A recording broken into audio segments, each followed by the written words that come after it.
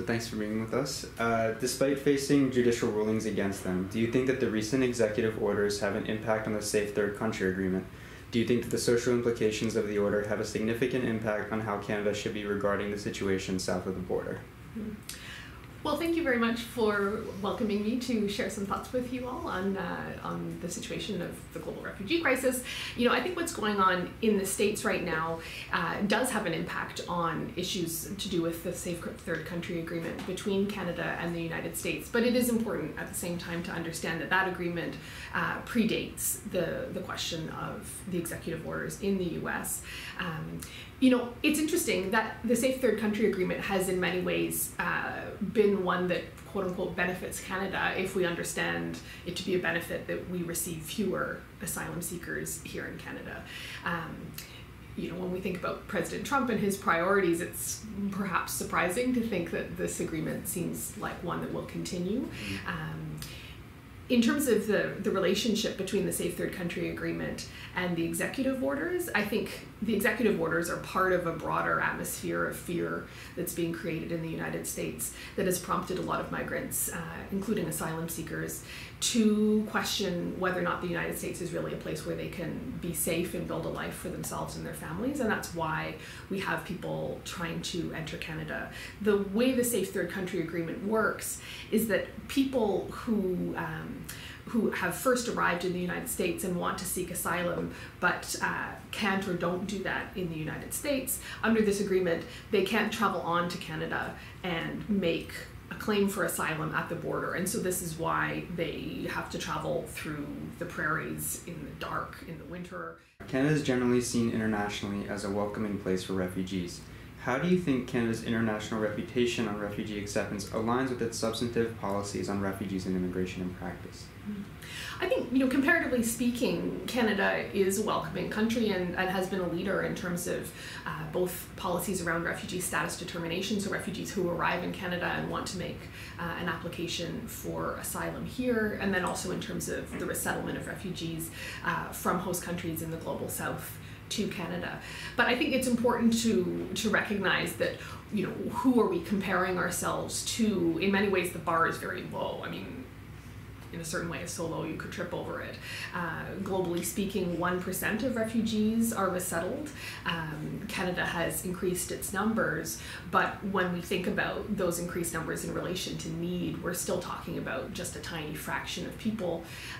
Our refugee status determination process has some considerable strengths to it, but because of our geography, the fact of the matter is that very, very few refugees can even make it to Canada in the first place to make a claim for protection here. So, you know, for me, this is really about thinking about the kinds of financial contributions that Canada makes to the humanitarian system.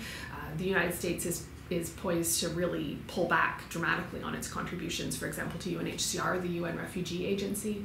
I think countries like Canada are going to have to think very strategically about how do we try to make up for some of those gaps.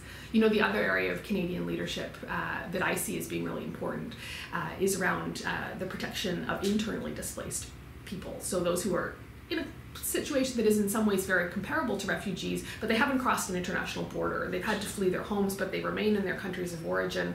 These are people who have often very significant needs, but because they are not, you know, trying to get on boats and head into Europe, they don't receive much attention. So for a country like Canada, you know, we don't have internally displaced people within our own borders. I think our responsibility is more in terms of trying to support a more consistent and robust response to those countries that do have large numbers of so-called IDPs. What can and should be done to alleviate sort of the imbalance of the burden for refugee resettlement between developed countries like Canada and developing nations like Turkey or Lebanon, who are currently overwhelmed by refugee populations that oftentimes there simply is no sort of integration framework in place?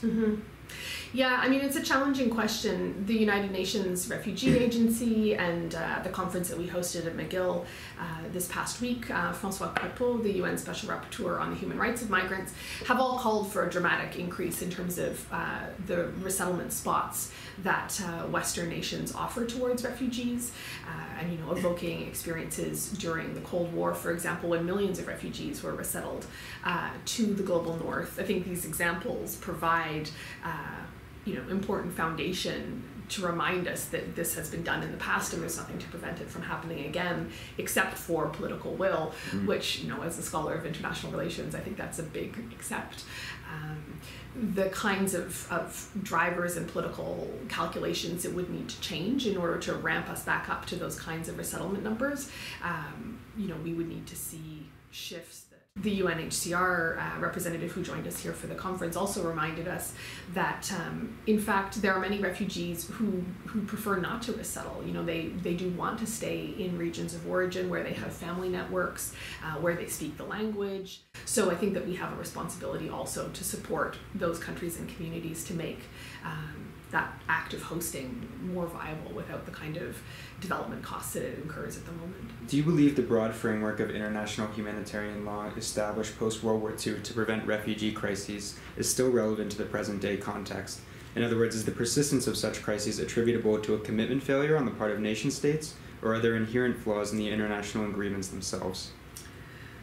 Well, in terms of international law as it relates to refugee flows, we have international refugee law itself. So, key documents would be the 1951 Convention relating to the status of refugees. And then we also have the broader range of international human rights and humanitarian law. Those frameworks do provide a really important basis for responding to refugees, but I think it's important to recognize that those kinds of frameworks don't really get to the question of root causes. They provide guidance for states in terms of the responsibilities that they have to refugees who are on their doorsteps in terms of the conduct of war, but they don't address the question of, why do wars break out? Responsive frameworks than sort of proactive ones. Exactly. So, the question of so-called root causes of refugee flows is one that is not in many ways about the law. It's about politics, it's about conflict and political economy. So sometimes I think we expect the law to do more work in terms of responding to refugees than it really can. I think we need to be realistic about the limits of law at the same time as we need to be really firm in calling for the law to be respected. Is an international institution like the United Nations or the EU that has been, arguably delegitimized recently in light of political events in many developed nations, both in Europe and North America.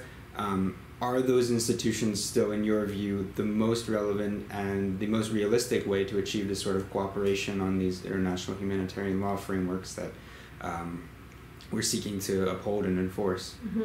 Yeah, I think that the United Nations, also the EU, continue to play key roles. The EU, as much as anything, has been driven towards keeping refugees out than, promoting a really coherent response to the crisis. So I think it's important to be frank about that. The EU does provide considerable humanitarian support for refugees in their region of origin, but, I think that they completely fail in terms of their responsibility towards refugees and asylum seekers who are trying to make it into European shores and who can make valuable contributions to European states. In terms of the UN, the UNHCR, organizations like the International Organization for Migration, IOM, continue to play a huge role in this crisis situation that we find ourselves in. But it's important to recognize, there are also NGOs who have a critical role to play. In many cases, it's actually, small, very local organizations made up of refugees themselves that are playing a critical role. Refugees International, for example, an advocacy organization that focuses on refugee issues, has recently released a report that focuses on the organizations that are founded by Syrians themselves, including Syrian refugees, and the pivotal role that they've played in terms of responding to the crisis there.